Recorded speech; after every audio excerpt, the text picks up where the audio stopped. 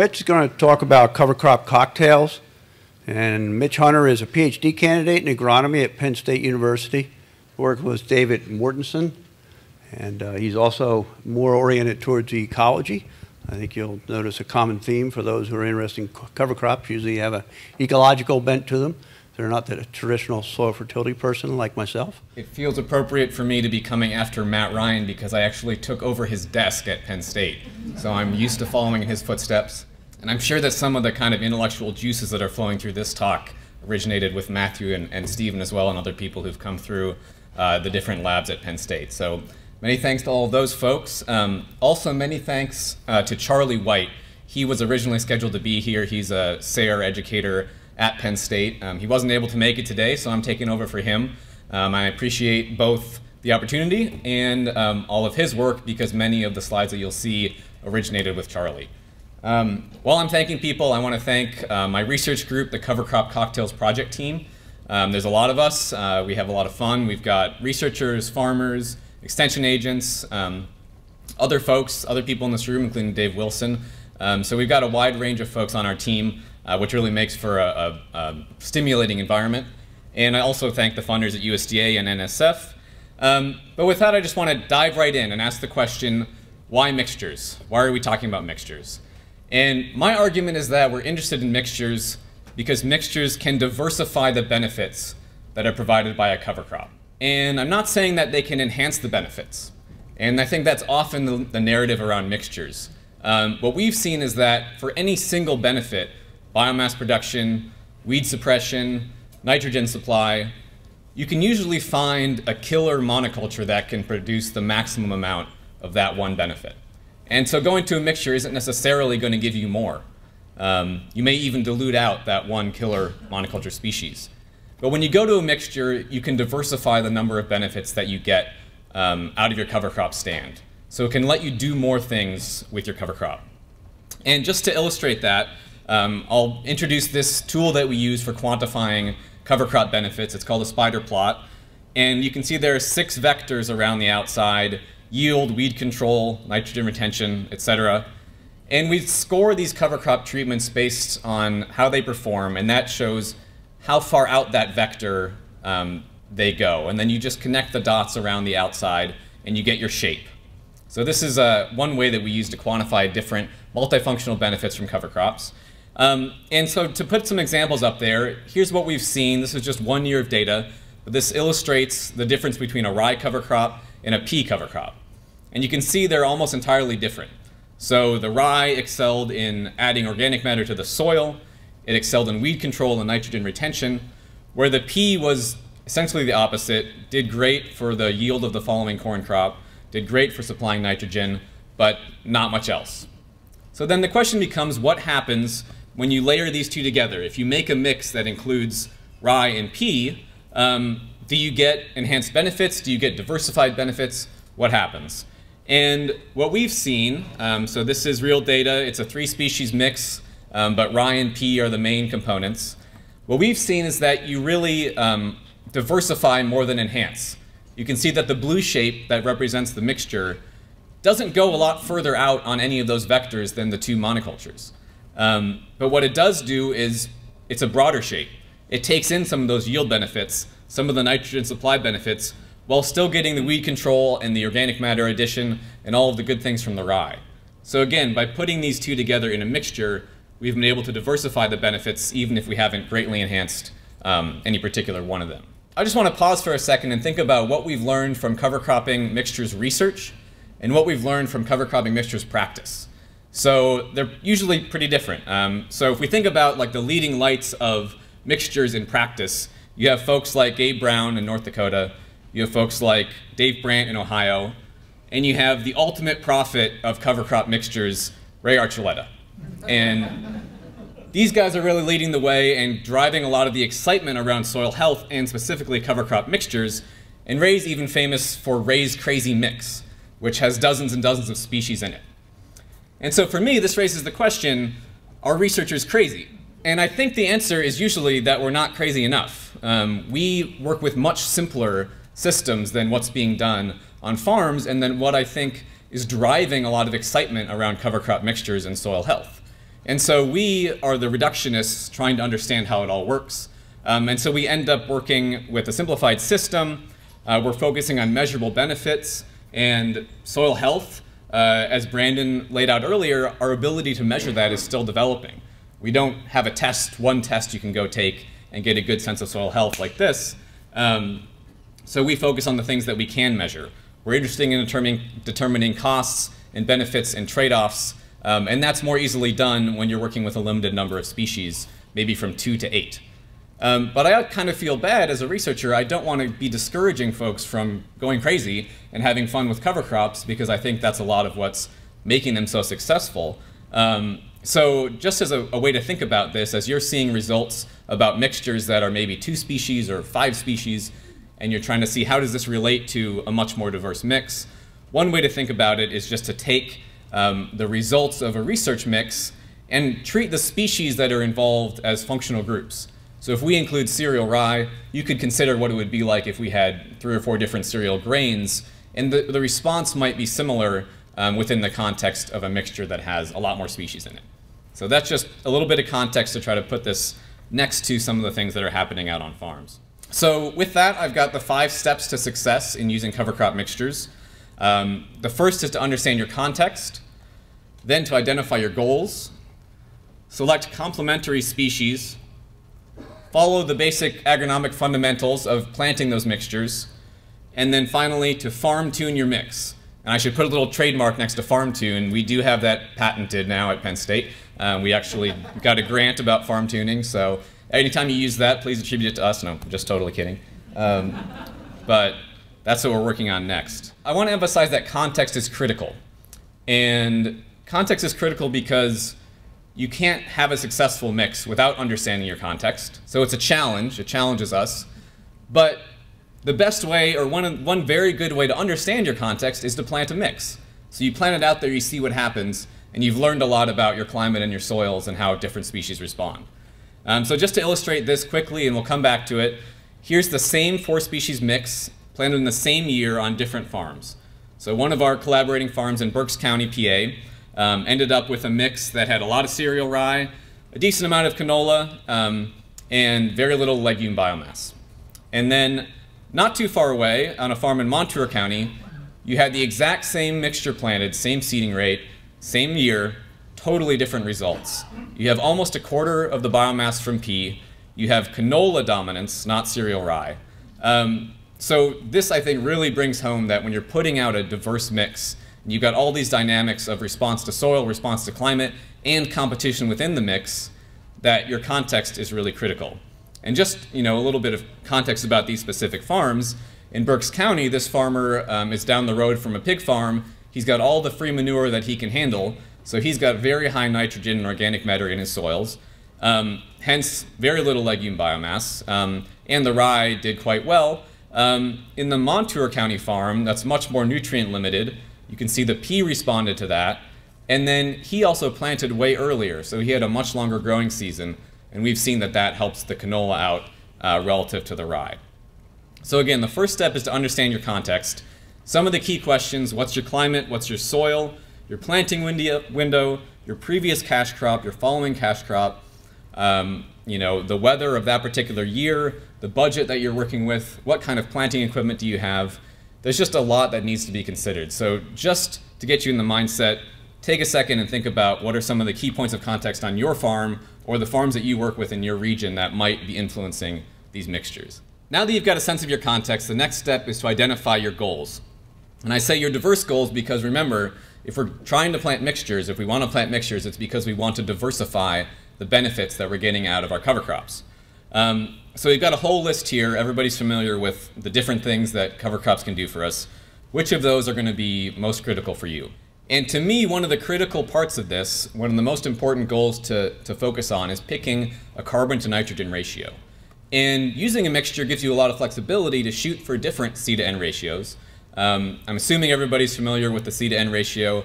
Essentially, the more N in your cover crop biomass, the more N is going to be supplied to your cash crop. It gets a lot more complex than that, but that's a good starting point. And I think, to me, this is the question of what kind of cocktail are you going out for? You know, are you looking for like a really zippy cocktail, like a Red Bull mixer? Or maybe something that's going to hit you a little slower, like some Guinness. In the cover cropping context, the C to N ratio sets the parameters of what you're going to plant, which species, and when you're going to terminate them in terms of what level of maturity you're going to let them get to. So this is a little bit tricky if you haven't spent a lot of time in the lab analyzing plant samples from your cover crop mixtures. But one way to think about it that's a little easier is if you use the dominant species in your mix as kind of an indicator of where you fall out. Oh, I jumped ahead of myself. Why is C to N ratio so important? I think people have a good sense. Why do we want to pick a target C to N ratio? This is some results from my colleague Denise Finney from another project that she worked on. And across the bottom you have the C to N ratio. And you can see here that for corn following those cover crops, the relative yield is much higher at low C to N ratio. So those are probably treatments that are either legume monocultures or include a lot of legumes. And so you might be saying, great, I know my target C to N ratio, it's 10, it's 15, that's going to give me a good corn yield. But at the same time, you get a different relationship with some of the other services we want from cover crops. So here at the low C to N ratio, you have lots of treatments that did a bad job of suppressing weeds. And maybe even more important, especially in the Chesapeake Bay region, you have lots of treatments down there at low C to N that lost a lot of nitrogen to leaching out the bottom of the soil profile over the winter. So your target C to N ratio is really going to be dependent on what kind of system you're in. If you have abundant free hog manure, you might be looking to the higher C to N ratio species or mixtures to help you tie up some of that N and keep it in place, not lose it, keep it for your crop. So now that you have some sense of maybe in your context what C to N ratio you want, let's use some indicator species or example species to help us understand what to shoot for. So these are just what we've seen as ranges within our own work. The clovers and peas are down around 10 to 15. Radish and canola are low if they're immature, and then they can range up, especially canola can range up to maybe 30 to 1. And the grasses can be very high up there. If they're very immature, they're low, but they quickly get to have a high carbon to nitrogen ratio. So this means if you're thinking of a target C to N for your mix on the very low end, it better be mostly legumes. Or somehow if you've got some very immature plants from other functional groups in there too, that could work. If you're looking for something more in the middle, you can use some of the species indicated there, canola, some of the grasses, or you can do a mix. If you've got a lot of legume biomass and some mature grasses, that can even out towards somewhere in the middle. Again, if you're trying to tie up as much nitrogen as possible, get a lot of crops out there that are going to get pretty woody, that are going to be very mature, allowed to mature later. And so when you're thinking about your cover crop mix, think about how you average the species that are in it together as well as the maturity. And so in case I haven't been clear, the farther out to the right that you go, those are going to be the more mature plants. As the plants mature, the carbon to nitrogen ratio generally increases, especially in non-legumes. Okay, so we've got a sense of the C to N ratio that we're targeting. Now we need to think about how are we going to get a good stand in a mix. How do we maximize biomass with the caveat that we don't want to go off the deep end of the C to N ratio. And we're thinking about this because a lot of services are proportional to biomass. Nitrogen retention, nitrogen supply, weed suppression, and I have an example there in the pictures where on the left you got a lot of biomass in the canola, very few weeds, and then on the right of that you have red clover with low biomass and is just totally invaded with weeds. Of course, erosion control and soil organic matter additions, these are all related to biomass. And one approach to getting the biomass that you want is to shoot for complementary species to put together in your mix. And there's a number of ways that species can be complementary. So one is that they can have complementary growth periods. We heard earlier about harvesting sunlight. Well, if you're just planting a winter hardy cover crop that grows slowly in the winter, you're not going to be using a lot of that sunlight in that time frame. So you can add a winter killed cover crop, a radish or an oat that's going to grow rapidly in the fall, take in a lot of that sunlight energy, and then that will senesce and create space for the winter hardy cover crop the next spring. I don't think I need to go through these lists, but there are a number of options out there for both winter killed cover crops and winter hardy cover crops that you can find in the different guides. So another way to be complementary is to have complementary, another example of these complementary growth periods is, for instance, a mix with sorghum Sudan grass, annual ryegrass, and crimson clover. And so on the left, you can see that this is that mix in the fall. It's the Sudan grass has just been mowed off, but you see that one strip where you have a huge amount of biomass. Now in that space where it's been mowed, the following spring, you have an opportunity where the ryegrass and the crimson clover can fill back in, take advantage of the resources that are available in the spring, and between the two, really produce a lot of biomass. Another example of complementarity is complementary maturation. And anybody who's worked with cereal rye knows that you can be out there and blink, and all of a sudden it's heading out. So that's tricky when you're trying to sync that up with legume maturity. An alternative is to use something like triticale or annual ryegrass that matures more slowly. And here's an example of where you've got triticale and hairy vetch together. Now this is probably more biomass than most people are going to go for, depending on your system, but you can see that they're both flowering at the same time. So developmentally, they're going to be synced up throughout that spring window. Another pair that works well together as far as complementarity is annual ryegrass and crimson clover. Okay, so another way to be complementary is in your growth form. And so one thing you can think about is mixing tall open species with low dense species and vining species. And you can kind of fill up that whole vertical volume space in your canopy. You just need to be sure to not plant any of the species too densely. Here we can see on the right, sun hemp that's planted in a pretty open way, has a thriving understory underneath it. And here's an example of having a mix with some overstory sunflowers, and it's a little hard to see, but there are radishes and vetch mixed in there as well. You can see really filling up that space in the canopy.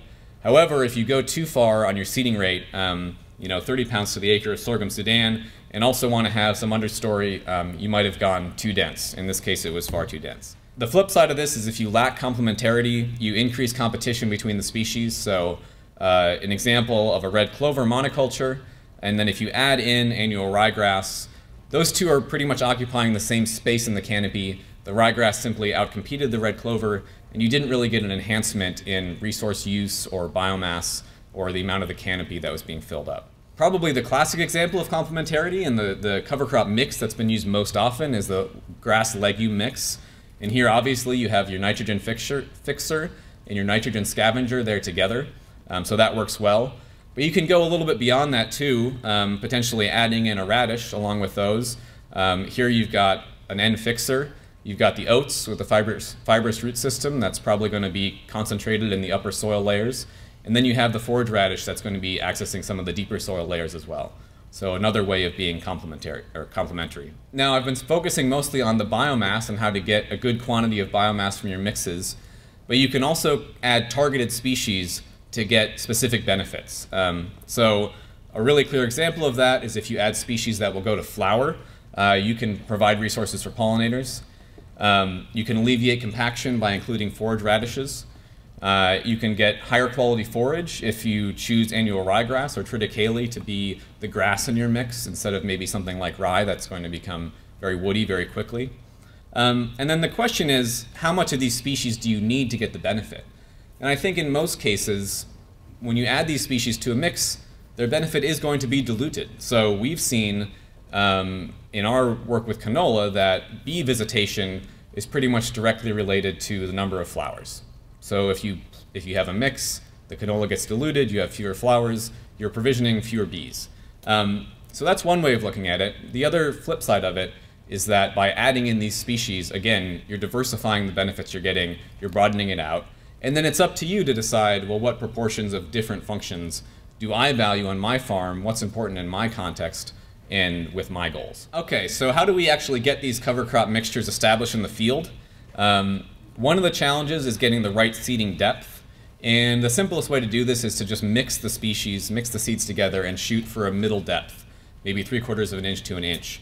But this sometimes leads to poor stands, especially the smaller seeded species that would really rather be much shallower, have trouble germinating in this context. So the best management practice is to separate the seeds by size into different drill boxes. So if your drill is set up with a large and a small seed boxes, then you can easily get those seeds where they need to be, maybe just dribbling the smaller seeds on the surface. However, you do need to have the right equipment to make this happen. So if that's not how you're set up, there are some more options. You can make separate trips with the same drill, or you can make separate trips by drilling and then coming back and broadcasting and cultipacking the smaller seeded species on the top of the soil. One issue that sometimes comes up with these mixes is seed settling and separating. Once you mix all these together, do they stay in that same proportion within your seed bins? And experience shows that this is rarely a problem. The worst case is when you have large round seeds and small round seeds together. But if you have a more diverse mix of seed sizes, especially if you have some nice long grass seeds mixed in there, that pack should stay relatively stable and you shouldn't have to worry too much about settling. Another thing you can do to enhance the establishment of mixes is select a different row configuration. And this can allow both species or multiple species to get established while including a really aggressive species like the radish. So that's what's happening here. You have radish and hairy vetch in alternating rows. If they were all mixed together, the radish might shade out the vetch. You can see there in November just how vigorous those were.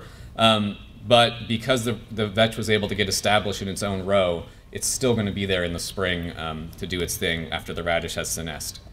Another example, you can do the same strategy with radish and rye, and then in the following spring you have these strips that might make it easier to manage the cover crop biomass, or if you're really creative, you might be able to come up with a way to plant into those open strips where the radishes were. They'll be warmer, there won't be residue to deal with, so lots of interesting opportunities to play around with there. How do you get these split rows if you don't have a split row planter? You can just put baffles or cover over the holes in your two different seed boxes if you have that. Or if you just have one seed box, you can put cardboard baffles in so you create separate little seed compartments. Again, if you have a split row planter, it's a lot easier. Matt gave us an incredible rundown on choosing seeding rates in general, and I think all the complexity that he talked about is embedded in doing this with mixtures as well. So really the best management practice is to try it and see how it works. And if you're at all risk averse, maybe start out on a small acreage, see what happens and then adjust. But in general, for a grass legume mix, it's a good idea to reduce the grass seeding rate to between 1/2 and 1/4 of what the monoculture rate typically is. And from my experience, I would say 1/4 if you want to have any kind of seed to N ratio that's on the lower end. While at the same time you keep the legume rates up near their monoculture rates. It's just a difference in competitive ability. And then you really need to limit the seeding rates for highly competitive species, especially if you're not separating them spatially. So keep the forage radish low, the canola low, sorghum sudan and oats. If you go too high on those, they're really going to take over your mix. And I would include rye in that list as well, just not up there. Now, how do you account for redundancy if you have a highly diverse mix? How do you adjust your seeding rate? And so when we say that when species are similar in their growth form, growth period, nutrient acquisition strategy, if they're the same functional group basically, you take what you would expect to seed one of those at, and then you just divide it by the number of species. So if you're going to seed cereal rye at a 3x rate, and you want to do rye, barley, and wheat, you just seed all of them at 1x. But for those in particular, making sure to keep them quite low. Okay, so you've planted a diverse cover crop mixture. What are you going to get? I want to see a show of hands. Who thinks that you're going to get basically the same proportion as the seeds that you put out there? Good. All right, you guys are paying attention. So one thing that mixes can do is that they can adapt to different soil fertility levels. Again, this is that same 4-species mixture: rye, winter pea, canola, and red clover. On the left, that's our research site. On the right, that's an on-farm site.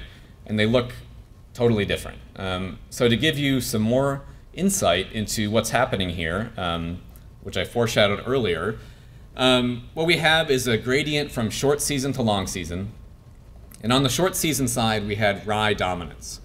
Where on the longer season side, we had canola dominance. Same seeding rate, same year. And I think what we're seeing there is that rye grows to a certain degree and then it waits to get vernalized before it does anything else. Where the canola just will keep going. If it's got growing degree days, it'll keep going. And so it was really able to outcompete the rye in those contexts where it had a longer growing season. Now that's crossed with also the nitrogen availability. So again, the research station, low nitrogen availability. You see some decent amount of legume production. On that third farm, you have a high amount of legume production.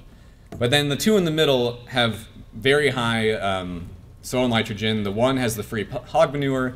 The other one applies high rates of mushroom compost, and you just see almost no legume production on those farms. You can't just take a recommendation out of a seed catalog and put it on your farm and expect to get the kind of mix that you necessarily want. You definitely want to talk to your neighbors, talk to experts who've seen the way these mixtures perform in different contexts to find out how yours might shake out. And so we call this farm tuning your cover crop mixtures. How do you account for your soils, your climate, the space in your rotation, your planting window, etc., to design a mix that's going to give you the functions that you're looking for? And this is the next iteration of our project. We're really emphasizing the on-farm side, and you can see we have kind of a hub and spoke system set up around Pennsylvania and New York. Not as broad as Matt's project, but it does cover a wide range of kind of climate, soil, space. And we hope we're going to plant the same 5 species mix in all these places. And we hope this will really give us a sense of how some of these key context variables really affect how your mixture turns out. All right, so some conclusions, just to kind of recap for you. Research is confirming, I think, what farmers are seeing, that planting mixtures has benefits, and the benefits that we're seeing are that they can really diversify what you're getting out of your cover crops as compared to using monocultures. And to recap the 5 steps to success, you want to know your context, you want to identify your goals, and picking a target seed to N ratio is really critical. Select complementary species in the various ways that I discussed. Get your seeds in well. I've heard a lot of people say you got to treat your cover crop, like a cash crop. You don't want to just throw it out there, but make sure that you're following good agronomics to get it planted. And then farm tune the mix. So really there should be a loop back up to number 1, because there's no better way to understand your context in my mind than putting these mixtures out there and seeing what happens. That's it. Thank you. Please contact us if you have any more questions. Thanks. With your study, you're showing that there's grasses that are growing more so in a high fertility compared to a low fertility. Could this be like an indicator? I mean, can you use this as an indicator for like the following season, saying, all right, hey, you've got this high fertility, can you cut back a certain amount because you've got this growing in this mixture, your legumes aren't growing as much, or if you've got low fertility, your higher legumes? Yeah, that's a great question. I think it definitely is an indicator. I would hesitate to tell somebody to make a big management change off of 1 year because climate can have such a large effect as well. But I think this is the sort of thing of understanding your context better. If you note that in a certain field, your legumes just never show up, you've got great growth from grasses and brassicas, that might be a good indicator that that field does need a little bit less fertility. It also points to one of the benefits of mixtures, that in this process of figuring things out, they're kind of giving you the service that you need. So if you have a lot of extra nitrogen in that particular field, you probably need more nitrogen retention than you do fixation. And by virtue of putting the mixture out there, you're probably going to get a little bit more of what you need than if you just guessed on a particular monoculture that you chose to plant. Have you ever taken I mean, I know you did here a little bit, you took different planting dates, but did you ever do that in one field, that you had the species that would actually qualify for a month planting window and plant every week and then capture the differences? We haven't done that. That's part of our next project. We've got some side research space that we're going to do more of a factorial approach like that. And then we'll also have kind of the natural variability from the many different farms. But yeah, I think that is a critical point. We actually did, in a way, plant the same mixtures in August and then in late September. So it's too big of a window to really get a nuanced view, but it's clear that the effects of planting date on a mix are dramatic. When you planted it that late, all you got was rye, where we are. So, and somewhere intermediate, I think you would have seen some other species being recruited into that mix, like canola, maybe winter pea, depending on the winter, that kind of thing. So that's a good question. Yeah, I've done it, and I agree. Okay. Every week, same mix, it changes every week. I think you got good job security. Great. Do you have any experience with herbicide residuals? Are you seeing the effects of herbicide residuals related to the active ingredients and the different weather patterns that we're seeing? For example, with drier periods, wet periods and dry periods? That's a really good question. I personally don't. The system I'm working in is organic, but Bill Curran and Dwight Lingenfelter and John Wallace at Penn State have done a lot of really intensive work on this. So if you Google Bill Curran cover crop, herbicide, something like that, you'll find a lot of information, at least relevant to the Pennsylvania region. I noticed you have some sunflowers in there, and if you experiment with other legumes like lentils and other things, or you really keep it simple just to have better, accurate measurements? Yeah, we have mostly kept it simple. So on my project, we just had 6 species, 2 grasses, 2 legumes, 2 brassicas. The other data that I showed went a little bit broader. They did throw in sun hemp and I think another maybe fava bean. So there are more options out there for sure, and some of them may be right for a particular window, but my research hasn't gone that crazy yet, so I can't speak to it specifically. So here's a crazy thing to do. Have you ever thought about using what's already out there as a cover crop, like the weeds? Yeah, yeah, we're actually kind of starting up some conversations about maybe a paper thinking about what that would look like. And as Matt pointed out, sometimes weeds can act as a little nurse crop. And I think the viability of that really depends on what kind of system you're in. For us, my project, an organic system, the little bit of weed contribution from a cover crop window is nothing compared to if you have a little challenge with cultivation in the spring and what you can get in your cash crops. So for us, it really might not be that big of a deal.